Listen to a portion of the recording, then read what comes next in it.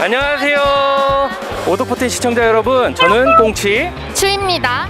써니사랑입니다. 저희는 오늘 2022 보드게임페스타를 방문하게 되었는데요. 2019년도에 3년 전에도 이제 방문했던 걸로 알고 있는데 그때 추님이 계셨었어요. 혹시 그때 어떠셨나요? 그때 여럿이서 보드게임을 체험할 수 있어서 좋았고요. 저는 보드게임 페스타 처음이어서 되게 신기한 것들 많이 보았기 때문에 이번에도 되게 기대가 됩니다. 혹시 써니사랑님은 보드게임을 많이 좋아하시는 편이신가요?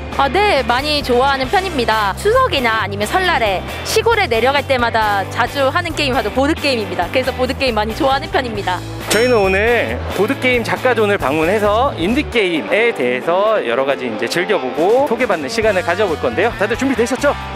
네. 그러면은 한번 가보죠. 렛츠 고! 오덕포텐 방송은 아래 스폰서의 제작 도움으로 만들어졌습니다.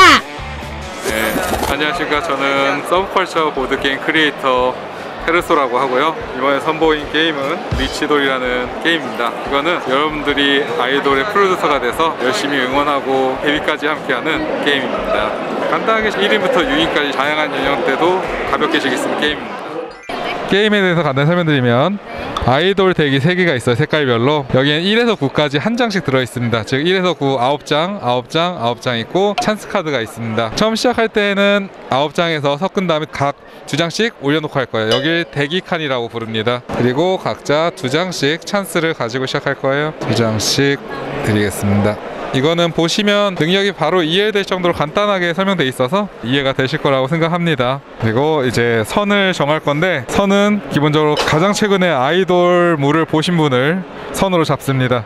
자기 턴이 될 땐 2가지 행동 중 하나 할 수 있어요. 첫 번째 활동입니다. 활동은 여기서 각 한 장을 뒤집어서 활동 칸에 하나씩 놔두는 거예요. 하나씩 놔두고 찬스 카드를 받을 수 있는데, 두 번째 행동은 지목, 대기 칸에 있는 카드 한 장을 여기에 놔두고 그 다음에 남은 2개를 뒤집는 거예요. 그래서 여러분들의 목적은 뭐냐면 이 둘 중 하나에서 활동 칸에 같은 아이돌이 3장 나와야 합니다. 전체 한 장씩 뒤집어보시면 되세요. 전체 한번 뒤집어보시고, 네, 4, 2, 9 이러면 데뷔를 못한 거예요. 네, 왜냐면 활동 칸에 같은 아이돌이 안 나왔으니까. 이때 찬스 카드를 써서 보조를 해주실 수도 있는데, 지금 만약 나는 괜찮다, 넘어가겠다, 턴을 넘기겠다, 처음에는 안 됐으니까 얘네들은 대기 칸으로 올라가요. 활동을 하고 나서 올라가고 찬스 카드 하나 받습니다. 활동을 했기 때문에. 그 다음 희 방향으로 진행하겠습니다. 네, 7 네, 176. 그 다음에 뭐 찬스를 쓰실 건지 정할 수 있는데, 만약 안 하신다면 넘어가겠습니다. 한 장씩 올리시고, 그리고 찬스 카드 활동하셨으니까. 네, 이제 슬슬 보면은 여기는 각 한 장씩 들어있었다고 했잖아요. 보시면 얘네들 이만큼 나와서 얘네들은 안 나온다는 거잖아요, 이 덱에서. 즉 여기서 한 장만 나온 애가 있을 거예요. 걔들이 확률이 높기 때문에 그땐 지목해서 하는 게 좋겠죠. 예를 들어서 지금 8번은 여기만 나왔어요. 여기에 나올 확률이 있다는 거죠. 그러면 확률이 더 높으니까 지목을 하셔도 됩니다. 그러면 9를 활동 칸에 겹쳐 놓고 여기 한 장을 뒤집어 보겠습니다. 섞으면 안 되죠? 안 되죠. 네, 여기서 더 하실 게 있으시면 하셔도 됩니다. 찬스를 더 쓰셔도 되고요. 같은 캐릭터 2장이 나왔고 한 장이 아닐 경우에 원하는 카드 하나 뒤집을 수 있습니다. 뒤집어 맞았으니까. 네. 나 마지막 복숭아 이거 보고 오 지목을 하고, 자, 과연 오픈! 오! 마지막! 우와! 데뷔 성공! 축하드립니다. 이러면 메이플 리리를 데뷔시키겠고, 라이브 티켓 하나 받습니다. 이제 한 명 데뷔시킨 네, 한 명 데뷔시킨 거고, 여기 끝이 아니고 새로운 이벤트가 주어서 얘랑 같이 유닛을 그룹할 유닛을 뽑을 건데, 여기서 원하는 2장을 골라주세요. 이게 가장 높을 것 같아요. 숨어있어. 이걸 하고 이때 주사위 굴릴 거예요. 네. 자, 그래서 나온 놈만큼 뒤집어 볼 겁니다. 3. 벌써 여기 한 장밖에 없죠. 네. 한 장밖에 없으니까 당연히 예. 또 데뷔. 이건 생겨야지. 승은 바로 섞입니다. 자동으로. 사용을 했으면 끝까지 2장인가요? 네네. 네. 5번. 다음 층에 있는데 이제 마이너스 1입니다. 데뷔를 2번이나 했기 때문에. 그럼 한 번만. 자, 과연! 네, 여기에서 이제 연속 데뷔 타임일 때 여름 합숙을 던져놓고 연속 데뷔 타임일 때 2장을 뒤집어 볼 수 있네요. 자, 한 번, 넣어라. 이야. 주작. 야, 이렇게 오고 전 여기까지 시켰습니다. 시켰다고 치고 축하드립니다. 다시 얘네들은 상태로 되돌아갈 거예요. 아, 여러분들한테 그냥 녹색. 아, 카드에 있는 색깔로 갖다가 이게 구분이 되는구나. 3점을 얻으실 거고 3점. 총 7점을 얻으면 되겠습니다. 아, 목표가 확실해졌습니다.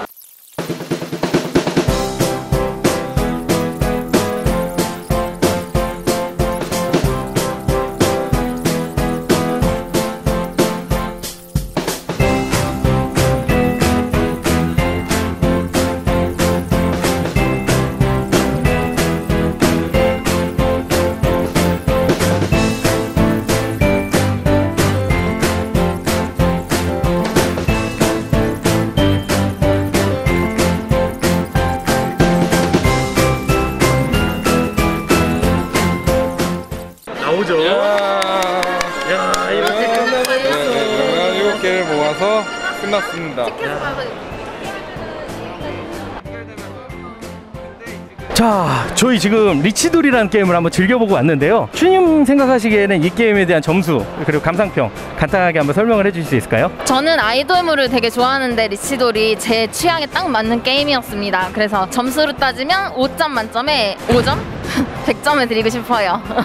엄청나게 후한 점수를 주셨습니다. 정말 재밌었어요. 네, 그러면 써니사랑님은 리치돌 게임은 어떻게 즐기셨는지? 네, 저는 애니메이션 중에 아이돌 마스터를 많이 좋아해요. 그렇기 때문에 내 아이돌이 드디어 데뷔를 하는구나. 그래서 두근두근 긴장한 감도 있었고 그 카드들을 응원하는 마음으로 저는 5점 만점에 4점 이렇게 주고 싶습니다. 아, 굉장히 높은 점수가 나왔습니다. 저는 조금 아쉬운 게 운에 너무 의지하는 게임이다 보니까 결국에는 제가 졌어요. 써니사랑님한테. 별거 아닌 게임으로 보이는데 너무나 재밌었고 이게 승부욕을 자극하는 남녀노소 불구하고 아이돌이라는 걸 몰라도 충분히 즐길 수 있는 재밌는 게임이었고요. 저는 제가 져서 그런 건 아니고요. 5점 만점에 4.5점 드리겠습니다. 너무나 재밌는 게임이었습니다. 자, 그럼 다음 게임 보시러 렛츠 고!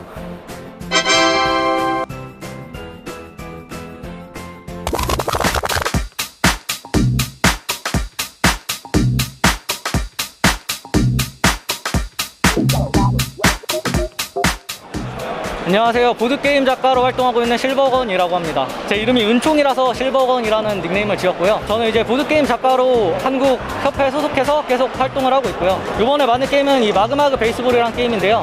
자석 기믹을 이용한 게임이고요. 이제 공을 자기가 원하는 대로 움직여요. 그러고 나서 반대쪽에서 타자도 방망이를 이동합니다. 그러고 나서 가림막을 올릴 건데요. 지금 같은 경우 방망이랑 공이랑 일치하니까 타자가 타격에 성공을 한 거예요.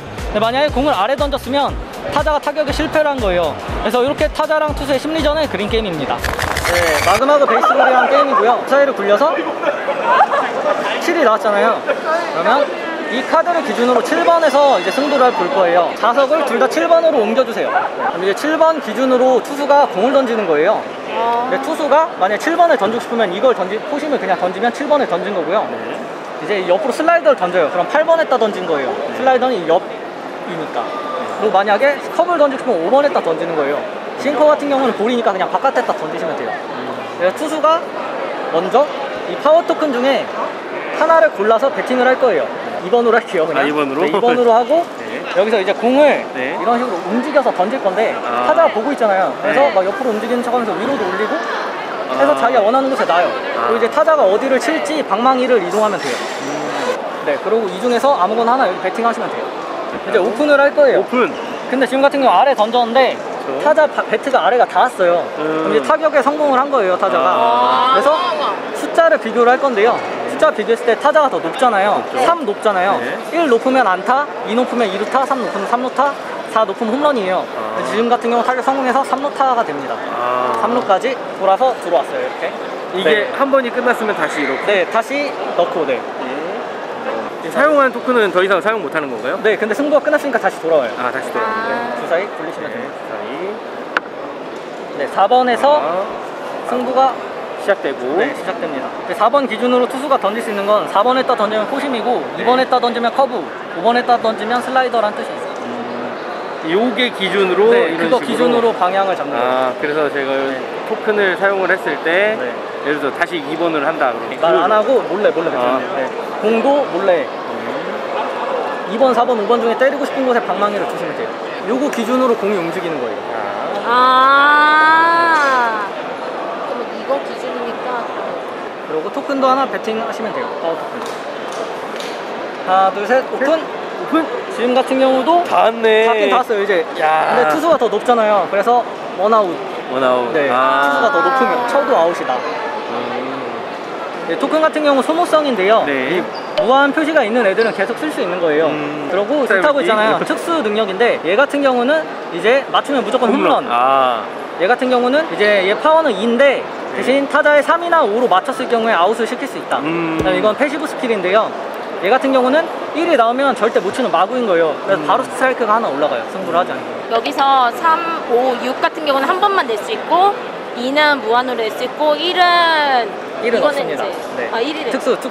네, 홈런 그거.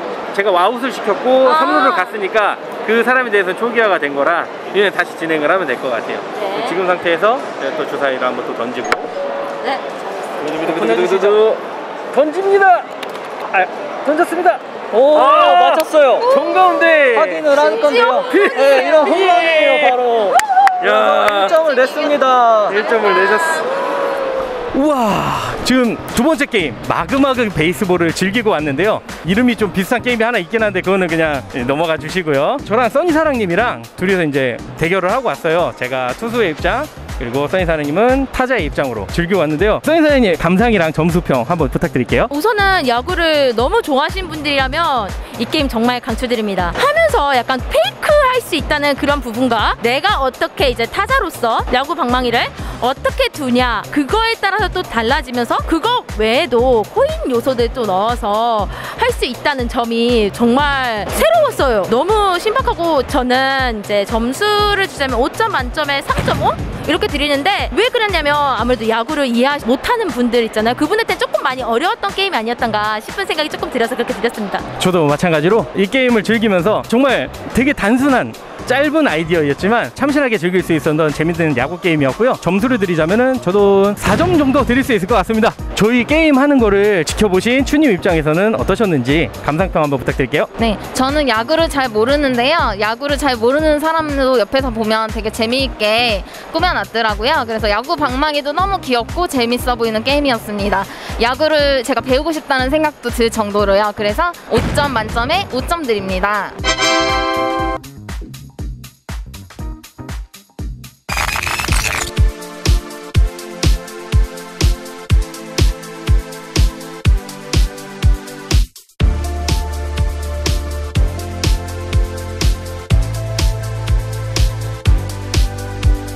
안녕하세요. 저는 보드게임 개발팀 디미디움의 게임 작가 이재용입니다. 오늘 페스타에 출전한 게임은 페이크러버라는 게임이고요. 게임은 3에서 5인이서 즐길 수 있는 추리 게임입니다. 바람둥이를 찾아내야 되는 게임이에요.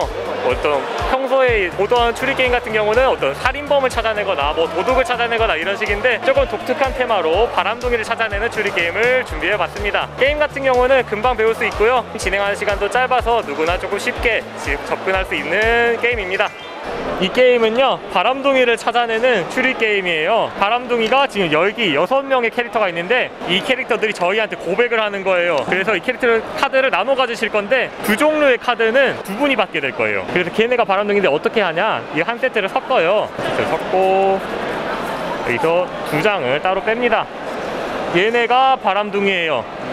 그리고 얘네는 이 온전한 한 세트랑 다시 섞어가지고 성내에서 세 분이서 하면은 이 실현 카드, 아무 효과 없는 카드거든요. 얘도 같이 섞어요. 그 다음에 똑같이 3장씩 나눠 갔습니다. 이제 3장씩 드리려고 얘를 섞은 거예요. 그 다음에 섞고 3장씩 드릴게요.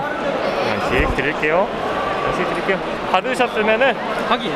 혹시 손패에 똑같은 카드 2장이 들어왔는지 확인해 주세요. 있으시죠? 네. 사탕이 똑같은 카드잖아요. 이 경우에 위에 거 한 장이랑 교체해 주시면 되세요. 이렇게 맡고 있는. 네, 맨 위에 카드 한 장은 공개를 할 겁니다. 이걸 갖고 계시다는 걸 알 수 있겠죠, 여러분은. 그리고 여기 있는 애들은 바람둥이가 아닙니다. 왜냐면 바람둥이는 저희 손에 있으니까요. 그러니까 이 9장의 카드 중에 2개가 들어가 있는 애들 2명을 찾아야 돼요. 최근에 로맨스부를 보신 분이 원래 시작 플레이어가 돼요. 자기 차례가 되면은 이 말을 움직이시면 돼요. 말을 한 칸에서 최대 3칸까지 움직이고 원하는 곳에 멈추시고 질문을 하실 수가 있어요. 예를 들어 여기서 멈췄다. 너 장미랑 사탕 중에 받은 거 있어? 라고 물어볼 수 있어요. 다른 사람한테. 질문 받은 분은 있다 없다만 말씀하시면 되겠죠. 질문하실 때 이게 안면인 분한테만 질문할 수 있고요. 본인이 질문하고 나서는 본인 거를 뒤집어 주셔야 돼요. 그래야 이제 차례가 공평하게 돌아가기 때문에. 그리고 질문 받으신 분이 대답하고 나서 다음 차례 진행하시면 됩니다. 말은 무조건 시계 방향으로 움직이셔야 되고요. 차례는 질문 받으신 분이 계속 다음 차례, 질문하고 질문 받으신 분이 다음 차례, 질문하고 질문 받으신 분이 다음 차례, 이런 식으로 쭉쭉쭉 진행이 됩니다. 실수하면 따돌림이 있을 수도 있겠네요. 근데 이걸 뒤집기 때문에 결국에는 한 번씩 질문을 받을 수밖에 없어요. 본인 차례에 꼭 끝날 때 뒤집어 주시는 게 좋습니다. 그래서 여기 계셨으니까 먼저 한번 해보실게요. 그리고 여기에는 자유롭게 메모하시면 됩니다. 자기가 질문을 받고 대답을 들었어요. 네. 근데 이걸 원래 뒤집어야 되잖아요. 자기 차례 끝날 때. 뒤집기 전에 원한다면은 정답 선언하실 수 있어요. 나 누가 바람둥이인지 알아냈다. 기필코 이놈들 처단하겠다. 하시면은 이거 선물 종류 2개 말씀하시고 이 가운데 카드를 본인만 보면 돼요. 그리고 봤을 때 본인이 말한 카드가 없으면 정답을 맞춘 거겠죠. 그래서 맞추시면은 이기는 게임이에요. 자, 일단은 굴려보자고요. 네. 네. 시작하겠습니다. 네. 저는 춘님께 질문하겠습니다. 혹시 본인이 갖고 있는 카드에서 장미나 아니면 곰돌이가 있는지. 있다 없다로만 대답해 주시면 되세요. 이건 그냥 그대로 얘기하면 되는 거죠? 네네네, 거짓말을 하시면 안 되고요. 있습니다. 둘 중 하나 있냐 물어보거든요. 체크를 질문하셨으면은 뒤집어 주시고 토큰을 질문 받으신 분이 또 이어서 진행해 주시면 되세요. 하나, 둘, 셋. 네, 이거한테. 이쪽으로밖에 못 물어보죠. 왜냐 이게 뒷면이기 때문에. 나서 코치님은 이제 다이아 반지랑 코치님하고만 부르셔도 이제 대답해 주시면 되세요. 얘가 뭔지 모르겠어요. 트로피? 있어요. 지나 트로피 중에 있으십니다. 지금 네. 보시면 질문하실 분이 아무도 없잖아요. 그렇죠. 이 경우엔 다시 새로 고침을 해주시면 됩니다. 새로 고침. 제가 받았으니까 이제 가면 되는 거고. 하나, 둘. 오케이, 2칸 가고요. 아무한테나 물어봐도 되는 거죠? 네, 둘 중 한 명한테. 그런 거예요? 슈님은 2가지 중 하나를 가지고 계십니까? 네.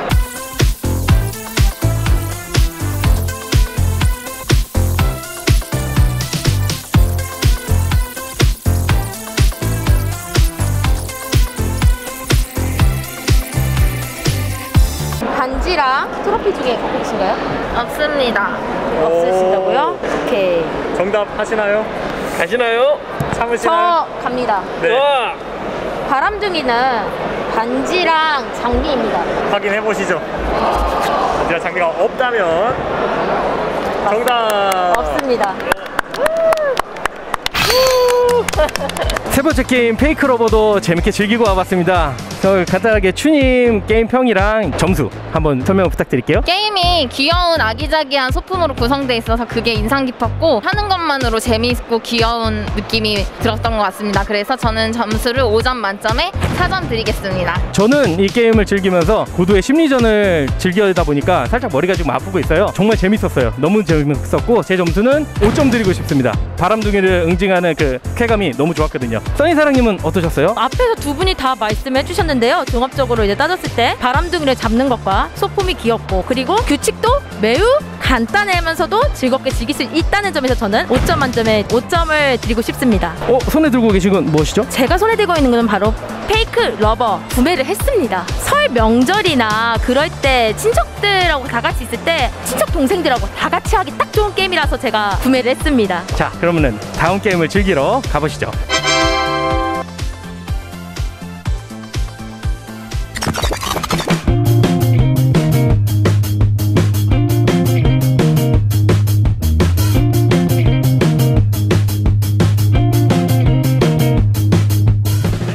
안녕하세요. 저는 보드게임을 만든 만들고 있는 박준하라고 하고 있습니다. 이 게임은 동물원에서 악어가 탈출해서 전 세계를 돌면서 아마존에 도달한다는 그런 테마를 가진 게임이고요. 게임 인원은 2인에서 4인, 플레이 타임은 20분, 그리고 게임 난이도는 아주 쉽습니다. 그래서 남녀노소 누구나 즐겁게 즐길 수 있고요. 짧게 설명하면 뭐 악어 카드를 열어가지고 카드에 나온 숫자대로 이동하면서, 그리고 또 알을 낳아서 또 영향력 점수를 비교해서 점수를 높은 사람이 승리하는 그런 간단한 게임입니다. 게임이 쉽고 재밌으니까 많이 관심 가져주셨으면 감사하겠습니다. 게임은 로맨틱 크로코다일이라는 게임이고요. 우선 기본적으로 이 게임의 테마에 대해서 말씀드리면, 동물원에 이제 악어가 살고 있었어요. 악어가 이제 동물원에 살다가 이 족디족은 동물원에서 못 살겠다 해서 동물원을 뛰쳐나와가지고 전 세계를 돌면서 이제 다른 악어들을 만나서 이제 사랑을 나누고 전 세계를 이렇게 돌아다니다가 자신의 이제 본 고향인 아마존으로 돌아가는 그런 낭만을 품은 악어를 다룬 테마의 게임이고요. 게임의 기본 메커니즘이라고 하면은 푸시올럭이랑 영향력을 결합한 게임이에요. 기본적으로 이제 카드에 덱이 있고요. 이거는 이동 카드, 이건 아이템 카드고, 이건 이제 목적지 카드예요. 이렇게 세팅이 되어 있고요. 자신의 차례를 진행할 때는 우선 각 플레이어가 7개의 R 토큰을 전부 하나씩 가져갑니다. 원하는 색깔을. 한번 보세요. 여기 보시면 이동 카드가 1, 2, 3, 4, 5 이렇게 구성이 되어 있고요. 카드 구성인데요. 1이 2개, 2가 4개, 3이 3개, 4가 2개, 5가 하나, 이렇게 12장의 이동 카드로 구성이 되어 있습니다. 그러면은 이제 각 플레이어가 차례를 진행할 때는요, 이동 카드를 잘 섞은 다음에 하나를 펼치게 됩니다. 하나를 펼쳤으면 이와 같이 3이 나오게 되면 악어가 3칸을 이동하게 됩니다. 여기서부터 하나, 둘, 3칸을 이동하게 됩니다. 만약에 3칸을 이동해서 이제 도착한 지점에 악어 발자국이 있어요. 악어 발자국이 있는 지점에 도착했으면 이 악어는 안전한 거예요. 그래서 악어는 이 지역에 도착하면 2가지 선택 중에 하나를 할 수 있습니다. 먼저 첫 번째로 이제 더 카드를 더 뽑고 추가 이동을 하는 거죠. 그러면은 이제 한 장을 더 뽑아 볼게요. 2가 나왔습니다. 그러면 2칸 더 추가 이동을 할 수 있습니다. 그 다음에 두 번째 선택은 이제 악어가 이동을 하다가 이 발자국이 있을 때 더 이동하는 게 위험하다거나 아니면 내가 이 지역을 점유하고 싶다 그러면은 자신의 토큰을 2개를 놓고 시작 지점으로 돌아올 수 있어요. 그럴 경우에는 여기에다가 토큰을 2개 놔주시면 되고요. 그리고 시작 지점을 악어를 돌려주시면 됩니다. 근데 만약에 이렇게 악어가 이동을 하다가 여기 보시면 이 잠자리채 같은 지점이 있잖아요. 그 잠자리 같은 지점에 악어가 도착하게 되면 악어가 이 동물원에서 이제 잡으러 오는 이 경비원들한테 잡히게 됩니다. 그래서 악어는 자신의 알을 2개까지 놓을 수 없고 하나를 놓고 시작 지점으로 돌아와야만 합니다. 그럴 경우에는 이 아이템 카드를 한 장 이렇게 펼쳐서 받으실 수 있습니다. 아이템 카드는 이렇게 이동이 그려져 있는 카드와 X 표시가 되어 있는 카드가 있는데요. 이 이동이 그려져 있는 카드는 기본 카드와 똑같은 효과로 악어를 이동하실 때 쓸 수 있고요. 이 X 표시가 된 카드는 이제 악어가 이동하다가 이렇게 잠자리 표시에 거슬린 잡히는 지역에 도착했을 때 한 번 그 잠자리 표시를 무시할 수 있도록 발자국 표시와 같은 구역으로 생각하고 뭐 이동을 하시던 여기서 멈춰서 알 2개를 놓으시든 선택을 하실 수 있습니다. 게임의 종료 조건은 한 사람이 악어 토큰 알을 전부 다 소진해서 하나도 없게 되면은 그 사람을 제외한 나머지 플레이어들이 한 번씩 차례를 더 진행하고, 그렇게 되면 이제 모든 차례가 종료되고 이제 점수를 계산하게 됩니다. 점수 계산은 기본적으로 영향력 게임의 쌍따먹기 게임이라고 보시면 돼요. 토큰을 한번 임의로 배치를 해보겠습니다. 이렇게 임의로 배치를 해보고 이제 각 지점에 이 알 개수를 보고 이 지역에 영향력을 누가 가졌는지, 이 지점을 누가 점유했는지를 보게 돼요. 이와 같은 경우에는 이제 파란 알이 하나가 있으니까 파란색이 2점을 가져가게 되는 거죠. 이와 같은 경우에 초록색이 2개니까 2점, 초록색이 가져가게 되고요. 이와 같은 경우가 이제 동점이 된 상황인데요. 이 게임은 기본적으로 선턴이 유리하기 때문에 포괄 주자에 대한 보정이 있어요. 그래서 이와 같은 경우 알이 같은 개수가 놓여 있을 때는 뒤늦게 알을 놓은 사람, 더 위에 알이 놓인 사람이겠죠. 그 사람이 해당 지점에 대한 영향력을 먹었다고 하고, 노란색이 3점을 먹겠죠. 이런 식으로 점수를 모두 계산합니다. 그래서 점수를 다 계산해서 가장 점수를 높은 플레이어가 1등이 되고요. 만약에 점수가 같은 상황일 경우에는 아마존 위치에서 더 가까운 위치를 가지고 있는 플레이어가 우승을 하게 됩니다.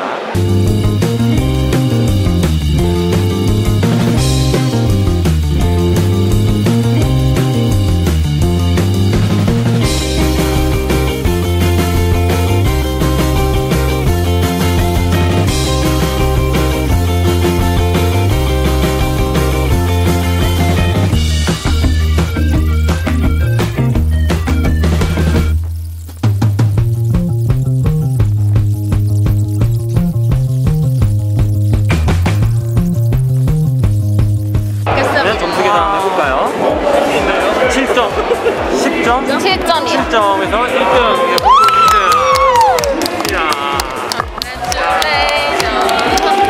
마지막 게임 로맨틱 크로코다일을 즐기고 왔는데요. 너무 재밌었어요. 캐릭터도 너무 귀엽고 간단한 룰과 스릴 있고 재밌는 게임이었다고 생각합니다. 저는 5점 만점에 5점으로 마무리 짓도록 하겠습니다. 저 같은 경우는 아기자기하면서 귀여운 소품과 간편한 룰 그리고 계속적으로 카드를 낸다는 그 쾌감 그것 때문에 많이 즐겁게 즐겼던 것 같아요. 그래서 제 평은 5점 만점에 4점입니다. 저는 그 악어가 꽃을 물고 있는 너무 귀여웠고요. 일단 그거에서 5점 만점에 5점을 드리고 싶고요. 어린 아이들과도 함께 즐길 수 있을 만큼 되게 쉬운 게임이어서 그게 제일 마음에 들었습니다.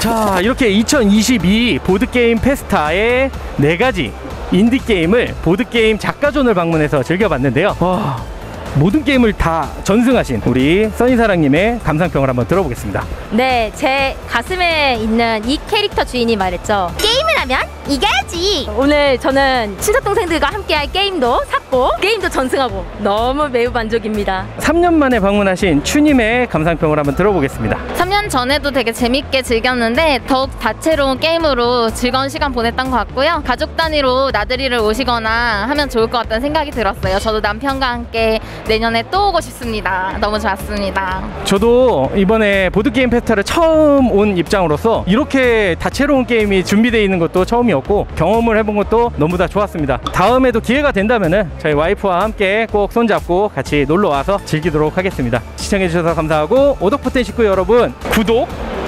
좋아요, 알림 설정까지, 그리고 댓글은 꼭 남겨주시고 여유가 되신다면 후원까지 꼭 부탁드리겠습니다. 자, 시청해주셔서 감사하고요. 그럼 저희는 이만 물러가겠습니다. 그럼 안녕.